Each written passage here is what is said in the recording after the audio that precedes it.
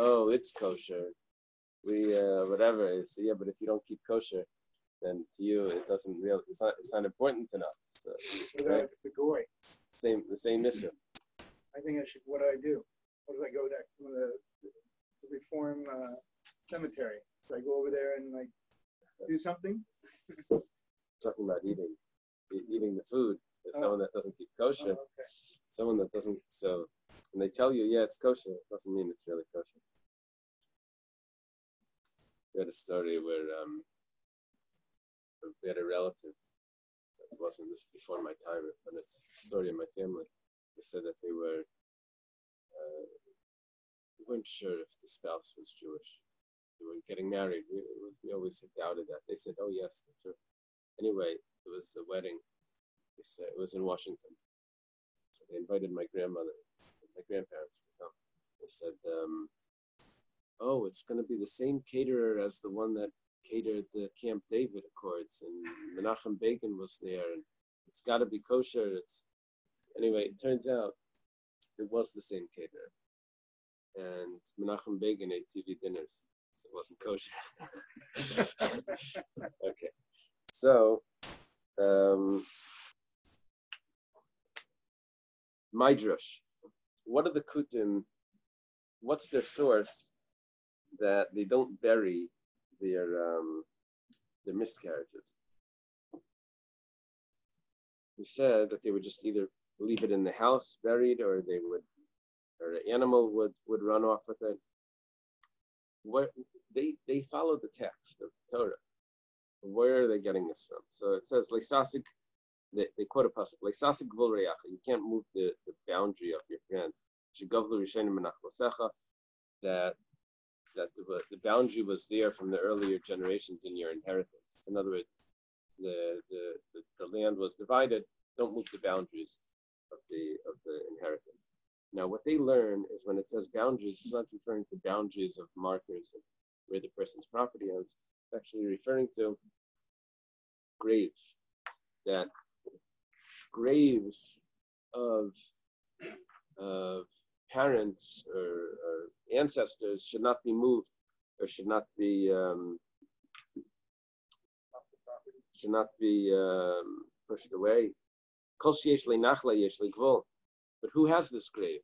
Only someone that has an inheritance, because it says the ones that you've received in an inheritance you shouldn't move. If he doesn't have an inheritance, he doesn't get a cemetery place either. So, because he was a miscarriage, he would not inherit. He doesn't have a burial spot either. So that's their source. Now, it could be there are other ways of learning this Gemara.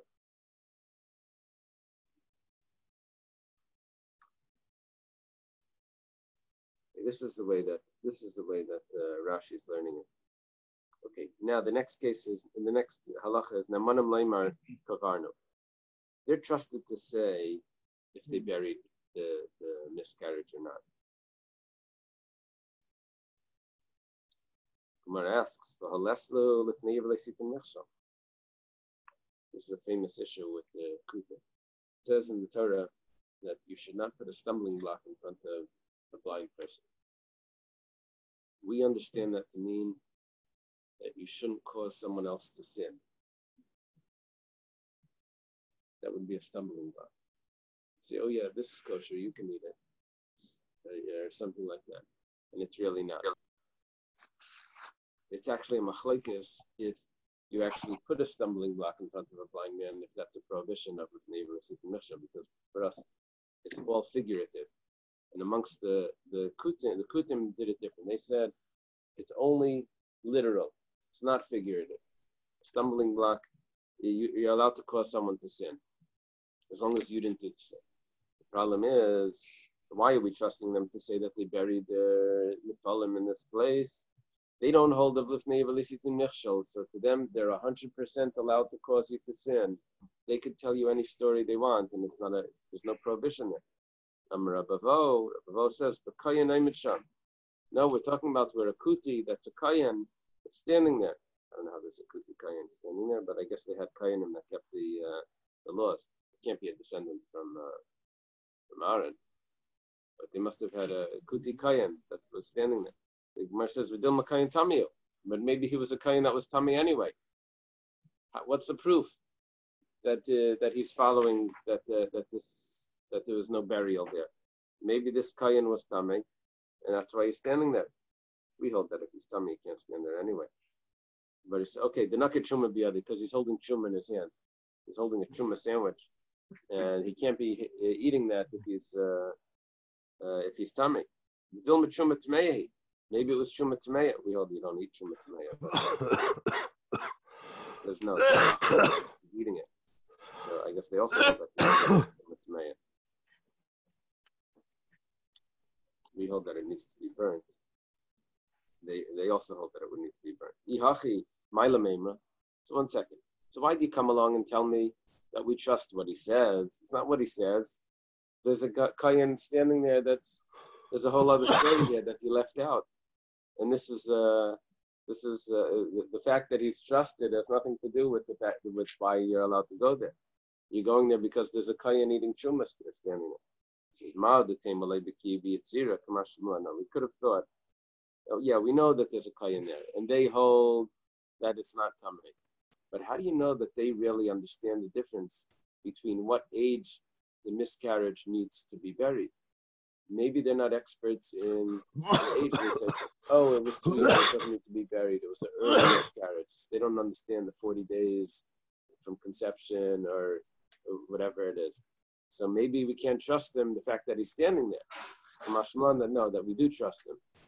That they do understand the age of the fetus when it needs to be buried. Okay. Now, manamala behema, they're trusted to say that an animal has not given birth, has given birth already once, and therefore the following animal is in the bachar. The Gemara asks, the Samaritans don't hold of the figurative translation. Don't put a stumbling block in front of a blind man, and therefore they could lie to you, and there's no prohibition for them. Isn't there another prohibition against lying? Maybe they translate it differently. It's a good question. How are they lying? How are they allowed to lie? It's a good question. Where's the trophies? You're already on 2. I'm Rabbi Barabba, I'm Rabbi Yochanan. Rabbi Barabba is a famous student of Rabbi Yochanan. The Bais is We're talking about where you're buying the firstborn, which could be a firstborn. Rabbi Barabba was the one that reviewed his teachings every 30 days in front of Rabbi Yochanan. And Rabbi Yochanan checked it over. And he's shearing the wool of this firstborn, which he's claiming isn't the firstborn, and he's also working it. Now in the Torah it says that you're not allowed to shear the wool or work a firstborn. So we can see that the fact that he's saying it's not a firstborn is the truth, because or else he wouldn't be working it, and he wouldn't be. He keeps the Torah, at least the biblical Torah. He just thinks that you're allowed to cause others to sin. So the fact that he right now is working it, is working the animal, that means that he really holds that it's not a firstborn. So what are you telling me? What's the chiddush here? We thought you were telling me a chiddush. Could have thought that maybe he doesn't understand that if there was a miscarriage first, what type of miscarriage is going to be considered a firstborn, and then this is the secondborn. Maybe he doesn't understand that. The Kamashma that no, he does understand that, and that's why we're trusting him. They're trusted to say where the markings of a grave are. Even though that's a rabbinic law to mark the grave, but given the ksiva mizar zahiri bay, since it's written, they're careful. The ksiv ra etzem adam ubanat leitzian. This is a pasuk in Yechezkel when it speaks about the war of Gog and Magog, the king of Magog, that it says afterwards that they're going to spend 6 or 7 months burying all the dead of Magog. And afterwards, and then it continues. It says, and you'll mark off all the graves that you buried. So over there it says that you'll mark off the graves. That means that it says in the pasuk that you're supposed to mark the graves. Now, this is an interesting source that the Gemara brings here, because we usually think that they keep only the 5 books, the Torah. Kuti. That's something that's written in Tanakh, they're also keeping. Which is very interesting, because in Tanakh it discusses the Kuti. They're mentioned there, but nevertheless they're accepting it. Okay. But they're not trusted for overhanging trees. Schachas. What are the schachas? The Tanan. It says in the Mishnah, Eily and schachas. The following are schachas. Schachas, like the word schach. Ilan ames chalaretz is a tree that's hanging over the ground. Now, what would happen is if there was a grave that's, so you have a tree that it's not, doesn't have a lot of foliage. The branches are spread out and it's like loose, open. So each branch would have an independent overhang over. So that means if there's a grave that's buried under one branch, it doesn't continue over to the next branch. Now, you can't trust a kuti to say that the grave was buried under that branch and not under the other one. You can't trust them. Why? Because the kuti doesn't hold that a suffix is prohibited. If there's a doubt, whenever there's a doubt, he thinks it's permitted. So if there's anything that there's a doubt and he has to verify which one it is it this one, is it that one, he holds automatically it's permitted. So you can't trust the kuti to tell you, to verify which one it was, which overhang it was. Price.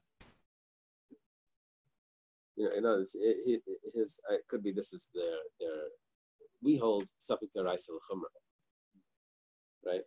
But that's a machlekes, the Rambam and the Rashba, if Safik Daraisa l'chumra is min ha-Torah or min ha-Rabbanan. When I have a Safik Daraisa and I'm machmer, who tells me that I need to be machmer when it's a doubt? In other words, did the Torah prohibit? The Torah said certain things are prohibited.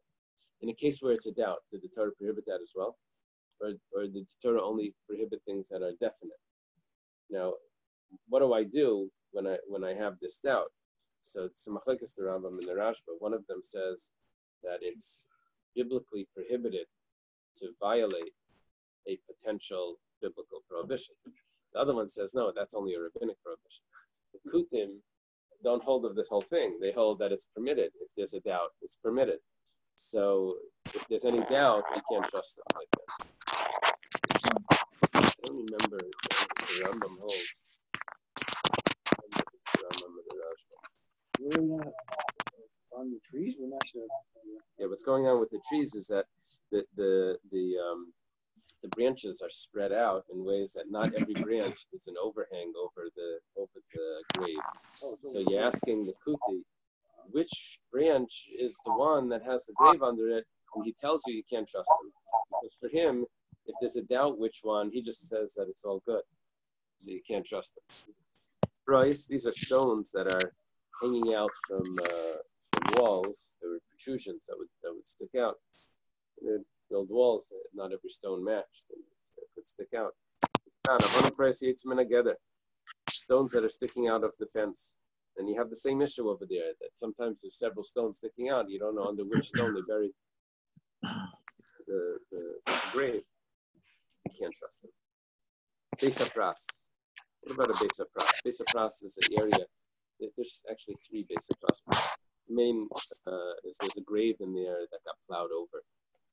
Or there's a grave in there that you don't know where it is. These are the areas. Rabbi Mishmal. Rabbi Mishmal says, a person can actually blow his way through a Bais Pras. That means that as he's walking, every step, he would blow the dirt away to see if there's a bone there, and he'd be able to continue walking. So it's a big job. It'd be easier to have those blowers the gardeners have. the gardeners, they blow the leaves here. So, put on the ground. Oh, surface. Yeah, so we're thinking that it's not going to be Menachem ba'ayil because it's not a full body. And we're also thinking that it's not going to be basar that would give off that tumah as well. Mm-hmm. We only think that the problem is maga, that you're going to touch it. So if you can avoid, it's a dry bone without any flesh on it. So it's only going to be maga. We think if you blow it away, it's not going to be there. And what about if it's a full bone? We think that the bone's crushed anyway. It's an etzem kasa'ira, a bone. No, whatever size bone it is, if it doesn't, it's not going to be mitama ba'ayil. So he's going to be able to blow it. Rav Yehuda Barami, Mishmeder Rav Yehuda, Amar Besa Prasha Nidda Shistar. Rav Yehuda Barami, in the name of Rav Yehuda, that's the famous Rav Yehuda, the student of Shmuel that we just mentioned before. He says that if there was a Besa Pras, a area where this grave is lost, that was trodden upon, nidash. It was threshed. It was walked on, and so then the bones are probably crumbled already, and it's going to be fine. Start. Bitana. It was also taught a chirish besa kvaris, someone that plows a besa kvaris. Reza is a besa pras. If he plows a cemetery, he makes a besa pras. Vad kama? How big is it? How much area it would be the besa pras if you plowed over a grave? It says malay mana, to the extent of the as long as the plow would go.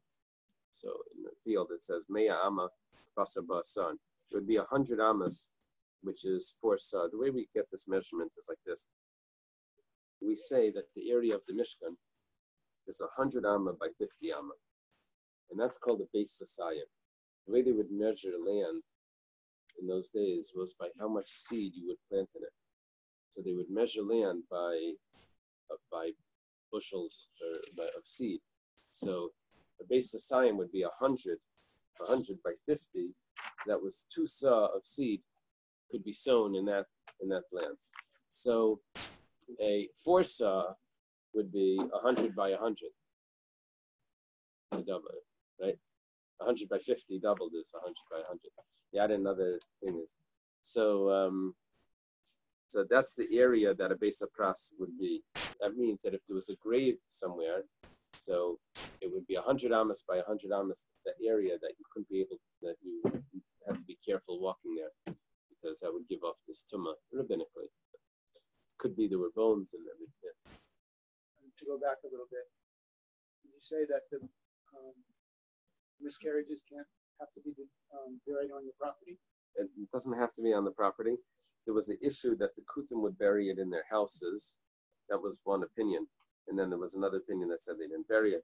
My question is then, if it's a merchant that doesn't have land, maybe that's why they bury it in their house. Oh, in the Interesting. Is today it's they're buried in a cemetery. No, I'm saying it's given to the Chaver Kadisha to take care of it at whatever age, or whatever. Does that mean that a Cohen can't go in that house? Yeah. I read this story. This lady the other day, she kept her husband in the freezer for 10 years. Yeah. Collected $177,000 of his whatever, Social Security. Maybe she was a good. I don't really know. About ashes of they cremate somebody. Yeah. Some people have it in their home. Right. Is that considered? Right. Someone mentioned over here that it doesn't contaminate the Daf Yomi share is not a halacha share, but someone mentioned that it doesn't contaminate the house. And then regarding touching it, we had heard different opinions. Okay. It's already made to dust. Like we talked about the shreds, right? Right. They sit down? Are human remains when they're burned, or are they considered like not tummy, or are they just as tummy? Yeah, but there's probably biblically, but rabbinically there could be other laws. So Rabbi Yosi Omer Chamish. Rabbi Yosi says that it's Faifsa.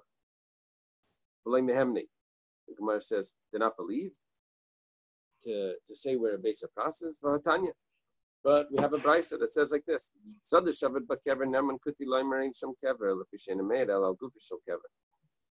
if there's a field that there's a grave there, we don't know where the grave is, so the kuti is trusted to say that there's no grave there, or where it is, or whatever, because he's testifying about the grave, and the grave itself, he holds that there's tumah from a grave. He just holds that if it's lost, but there is an actual grave, and he knows where it is, so he's trusted. He's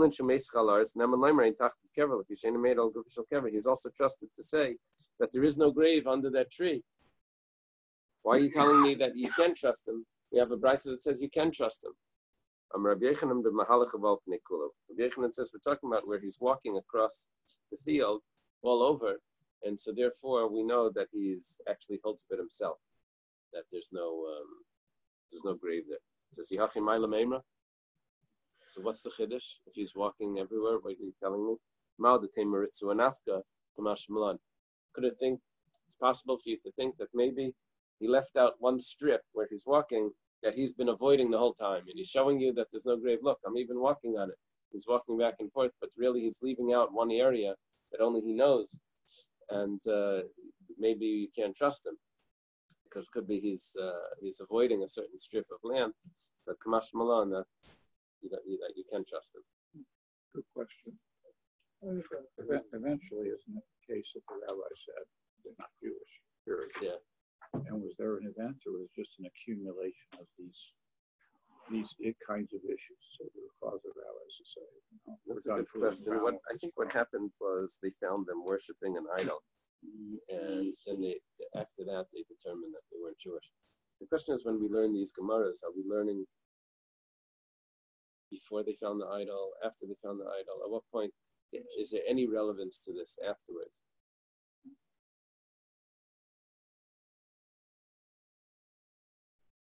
Do we say that if it's anything that they keep, you could trust them?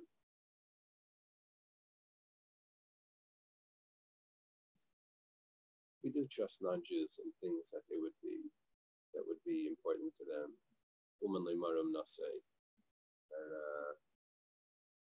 We've had so many incidents with the Kuti men in this whole Seder. The question was, at what point in history was this Mishnah written? Right.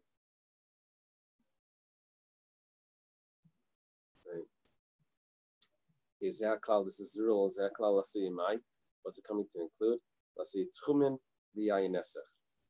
You can't trust a guy for Tchumen, Tchum Shabbos.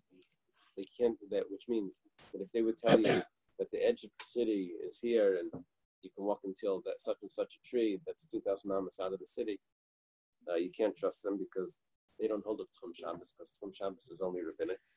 And also yayinesach. You can't trust them to say if a guy touched the wine, or because that was only a rabbinic decree. If a guy touched the wine. Non-negotiable. Non-negotiable, right.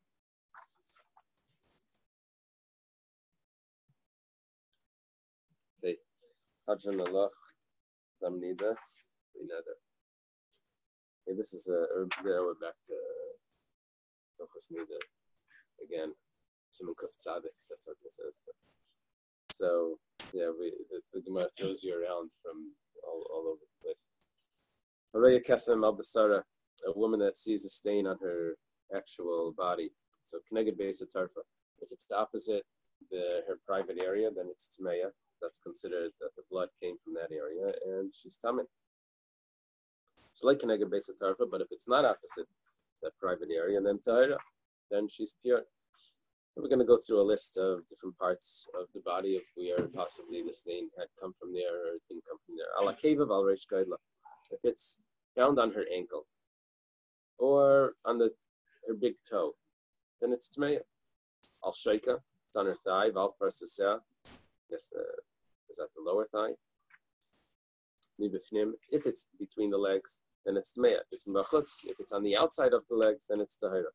Let's say it's in the front or the back. They call this the sides. That means the sides of the legs here is the front or the back. So then it's tahira as well. Ras al chalukah, let's say she finds it on her robe, gown. Menachagar lamata, if it's below the belt, then it's tmeya. Menachagar lamayla, if it's above the belt, then it's tahira. Ras al beis yad shel chaluk, let's say she finds it on the sleeve of her gown.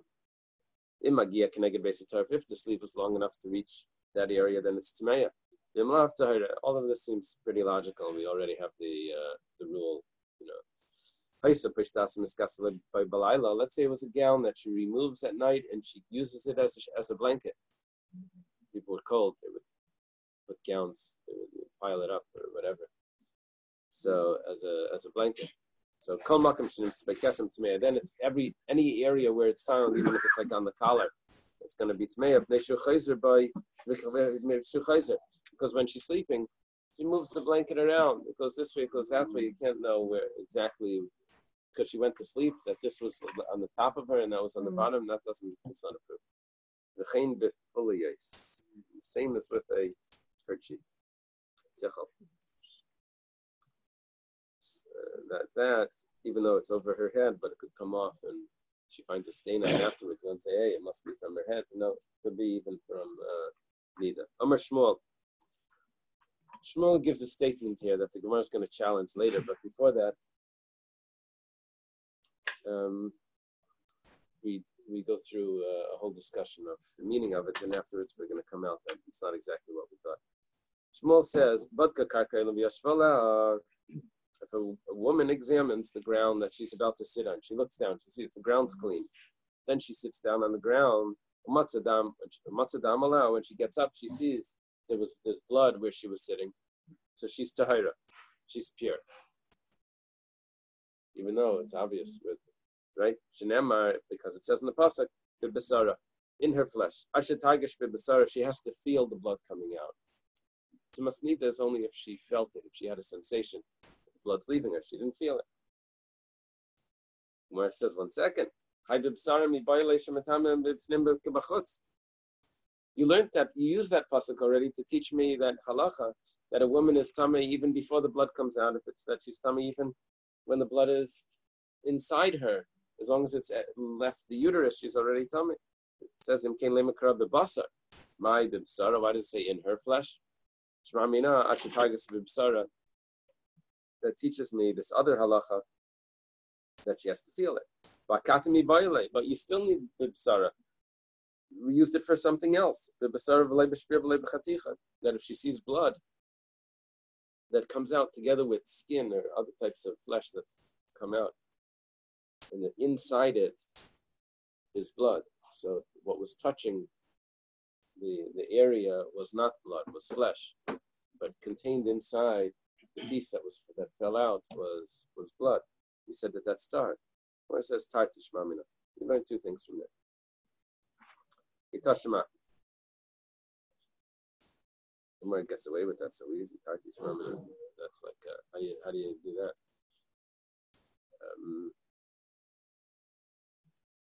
It must mean that the Psara actually, it's not the extra word, it actually teaches it to me from the actual translation, that it needs to be actually a sensation in her flesh itself.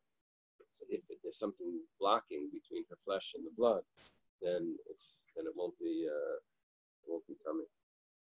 Tashma, come and listen. A woman that's urinating, and she sees blood on the floor or on the toilet. So Rabbi Meir says, "Imay medas tmeya." If she was urinating while she's standing up, then she's tamei. Why? Because we say that the blood, that the urine, because of the abnormal position that she's in, the urine pushed itself into other areas of her body and came back out with blood. However, Rim Yesheves, which is the natural way that she would urinate, tahira, because that blood must have come from the urine. In the urine there was blood. Could be, it happens, infection, I don't know. So, but it's not Nidda. Umar says, Hechidami. We're challenging this. We're challenging Shmuel, really, by these prices. What's going on? Ida Argisha. Shmuel said she needs to have a sensation. If she doesn't have the sensation, then she's tar. If she had a sensation, then Yesheva Samai Torah. Then why is she tar when she's sitting? Elalav, the Layagisha must be that she didn't have a sensation. And Uktaniye Medis Tmeya. And it says without a sensation, she's still tummy. We see Shmuel's not correct. We see that the sensation is not significant here, because otherwise, how do you have this contrast of sitting or standing if the whole issue is sensation? My answer is Lailam Dargisha. Really, there was a sensation. And the sensation was unrecognized because she thinks that it was the sensation of urinating. That also has a sensation. So she wasn't able to feel exactly. It's like the dentist shaking the cheek when he's putting in the needle. So you don't feel there is a sensation going on, but you're feeling something else. So you don't feel that. It's a distraction. So Aimedes, if she's standing, other, those are two words there. My Gemara, probably yours as well. Is it printed together? Other Meiraglayim. No. You have it separate? Mine, it's together. It looks like Hadroimi. Aimedes, Other Meiraglayim Lamaka. If she's standing, then the urine would return back to the uterus, and it would bring out because of the abnormal position that she's in. However, Yeshevas is Taira. But really, there is a sensation. You see over here, you can't claim that there's no sensation because there's other sensations going on that are distracting her from that sensation. Come and listen. Let's say there's a examination cloth that's under the pillow, or car could mean a mat. How do they translate it there? Pillow. Okay, good. And she was using this examination cloth to examine herself, but now there's blood on it. So if the stain is round, so then it's tar, then it's pure. Why? Because the way a louse or a mosquito or something would be killed would be squished, and there would be a red stain there and a round, in a circular mashach. But if it's a line, so then it's tummy.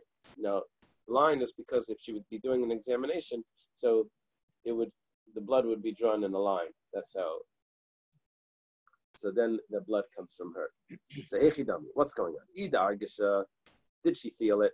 So Agalamaitar. Then why is it pure if it's a circle? Elalav Layagisha. It must be that she didn't feel it. You see, she becomes tummy even without feeling it. What's Shmuel saying? You have to feel it. It's clear that she's tummy without feeling. The Gemara says, like, Lailam Dargisha, really, she did feel it. The only thing is, she was distracted because Ve'imar Hagasha Seidava. She thinks that it was the feeling of the cloth that's entering inside of her, coming out. That's a distraction, and so really there is a sensation. And the only question is it from her? So Mashach, Vade Migufa, so Agal is tar. If it's drawn, then we know it's from her. It's in a line. But if it's a circle, then we say that it came from the louse. Tashima, in the olden days, it was much more common in life. Someone said in Russia, he remembers, he looked at a bed once. It was like staring at it, so the whole bed was moving like this. They were just like, like a lot of insects just like moving. Like the whole thing was moving. Anyway, I don't know if that was a common thing or. I heard the camps was like that. So, anyway, you see blood on the cloth. That doesn't mean that it's from the woman. It could be. Okay, it's an extreme example. Tashima, nimtzal shaloi tmei v'chayav mekarban. This is after relations, and they're doing an examination, and he has a cloth and she has a cloth. If there's blood on his cloth that he checked himself to see if there was blood after the relations, so then the blood must have come from her. How did it come? How did he get it? Well, from the relations it got on him. So that means that there was blood there during the relations, and they have to bring a carbon. Nimtzal shalah, but if there was blood on her cloth, then not necessarily was the blood there when they were together. Asiyon, if it's immediate after the relations, then then they have to bring a carbon in the tummy. Nimtzal shalah, lacherzman, but if she finds it after a certain amount of time, then Tamei misafik in a carbon, then he's Tamei misafik, she's Tamei, she found it. But he's Tamei misafik, and they have to bring a carbon, and they're exempt from the carbon because it could be it came later. Gemara says, hey Chidami, what's going on? Ida Argasha, if was there a sensation, so Lachas Manor might determine a carbon. When did she have the sensation? When they were together. So why is she exempt? Why are they exempt from a carbon? She's tummy. Allah Argasha must be that there was no sensation. Uktani, and it taught Nimtzal Shalasiyam Menachem carbon. That even without a sensation, she still has to bring a carbon. It's a kash on Shmuel. Shmuel says no sensation means no tumah. Where it says loy, loylam dargisha. Really, there was a sensation. But maybe it was a sensation from his organ that was inside that she wasn't able to feel the blood. That's the so exactly the way we said before. Whether it's a sensation, so far we have three distractions. We have the urine, we have the cloth, we have the relations. Those are the three distractions. Okay. Tashma, come and listen.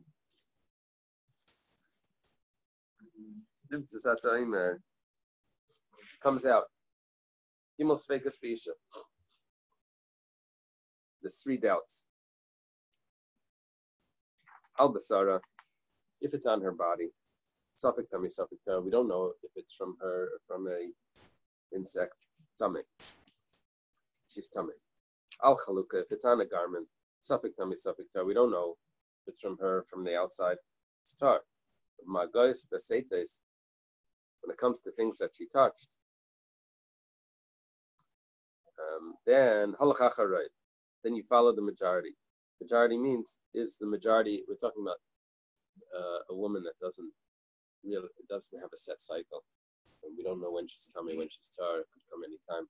You have to follow the majority of the days. Is she tummy most time or tar? My halachacharei. What does it mean? You follow the majority. Lav is it not? If the majority of her days are tummy, then tmeya. Va'afagav. Even if she didn't have any sensation, we're making her tummy just because a lot of times she's tummy. Gemara says light. That was an easy answer. If most of the days she sees with a sensation, then she's tummy. Because now we would say that she probably did have a sensation, but she didn't realize it. Now, this is because we don't have any set time when she's supposed to see, so we'll say that we don't know when it came, and if she has all day to feel it, could be maybe she felt it, and she doesn't know about it. So this is a fourth sort of distraction, which is not an actual distraction. It's just because she doesn't know when it comes. It could be that there was a sensation, but it was so small that she didn't recognize, she didn't notice it. This messes up a lot of leniencies that we would have by a kesef. By a stain, you would say, well, she didn't feel it, she's tar. But there's always the issue of maybe Argashav Alavadaita. But this is less of an issue. It could be this svara is only like a rabbinic svara that would say that she's tamei because of Argashav Alavadaita. Maybe she sensed it, but she didn't recognize it. Okay, Amar Mar. Let's start.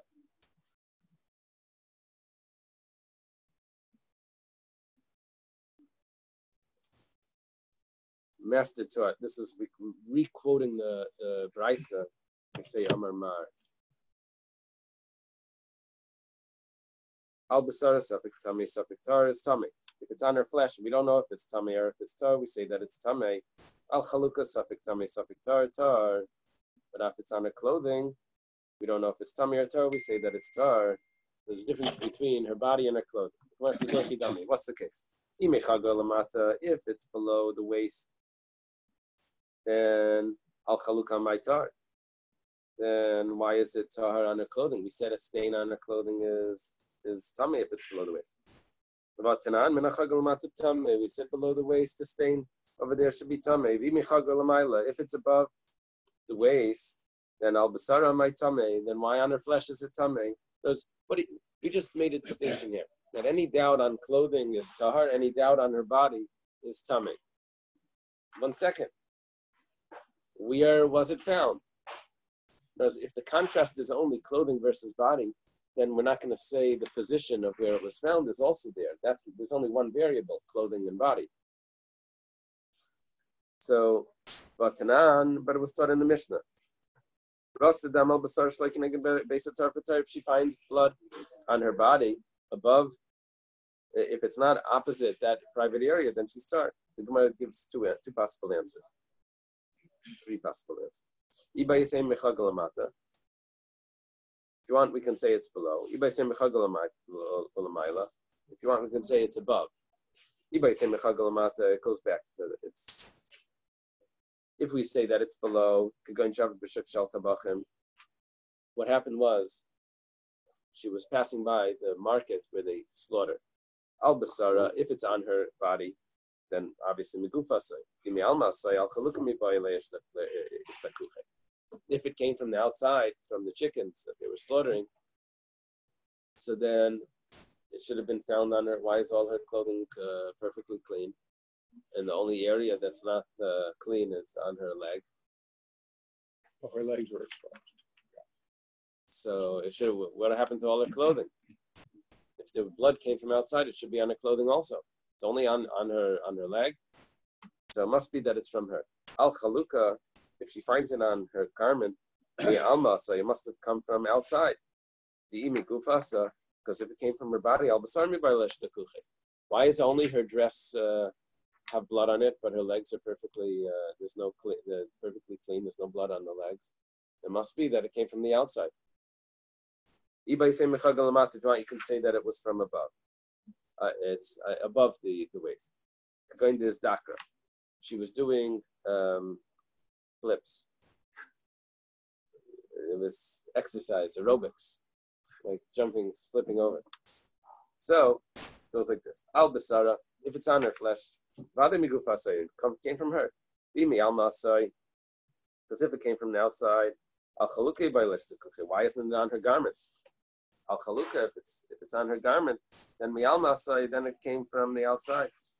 Bimi gufasai, because if it came from her, al basari by and then it should have been found on her body. And what we just did was, we said that it is possible for a stain above the waist to be tamei in the case of if she was doing this aerobics. Tani miyas. Oh, she walked by chickens. Butcher shop. If she walked by chickens, then she would be tummy only if the blood was on her body but it's below the waist. Above the waist would only be with the aerobics. Tani miyas al basar safik tummy safik tar is tummy. We learned that if it's on her body, we don't know where it's from. We say that she's tummy. What happened to the hargasha? Well, this is interesting because we answered this before. No, actually, we only said hargasha v'lavadaita was with this other woman. Va'itnan was also taught in the Mishnah. Areya kesem al basara connected base tarfa tmeya. She sees a kesem on her flesh. If it's opposite that area, then she's tummy. Even though she didn't have any sensation. It's kash on Shmuel. This whole thing, all of this is all kash on Shmuel. Amrav Yirmiyami Difti Maida Shmuel Shitmei Midarabanan. He didn't understand what Shmuel was saying. Shmuel was saying that she's tar minatayra, but she's tummy midarabanan. All of this, everything that we've just answered, is not necessarily the way we need to answer, because it could be that she is Tamei or Midrabanan. We didn't all of those questions. Ravashi Amar Shmuel who Amar Reb Nechemia. Ravashi says that Shmuel holds like Reb Nechemia. The Tanana was taught. Reb Nechemia Mekol Davashin Mekabel Tumah. Nechemia says anything that's not Mekabel Tumah and Mekabel Ksamim also can't receive a kesem like this. So the ground. Shmuel said she sat on the ground and then she stands up and there's blood on the ground. Well, the ground doesn't become tamei. So therefore, the whole gzeira of ksamim is because we say the blood is on a vessel that's tamei, and we're going to consider the vessel tamei. Therefore, we're going to consider her tamei. But if the vessel isn't tamei, because it's not a vessel, it's the ground, then we don't have to go back and contaminate her. There's no issue of being consistent here. Because the ksamim was like a being consistent. If the vessel that the blood is found on is tamei, then she also has to be tamei, or else it doesn't make sense. So bishleim Ravashi, according to Ravashi, Hanid Kamar Karka. That's why we said it was the ground. Why do we say that she sat on the ground? The same halacha would apply if she sat on a garment. That she's tahar min atayra and she's tamei midirabanan. The Gemara says, "Loimi ba'ik kamar." You're right, but what he's saying is even more. Not only loimi ba'ik lima the loimi of the shaper. Maybe a garment you didn't check properly. Bikla maybe me'almi also that maybe it came from outside. Alafila karka the mivdak shaper. But the ground that you do check properly. Bikla maybe migufa that we say that it came from her. Tar, nevertheless she's tar. The ground before she would have sat down. She would have checked it properly, that area. And now that she stands up, there's no other choice but to say that it's from her. And nevertheless, she's still tar. That's the chiddush. Okay, let's leave it here. What's the chassidus? Thank you. Thank you. How do we understand it?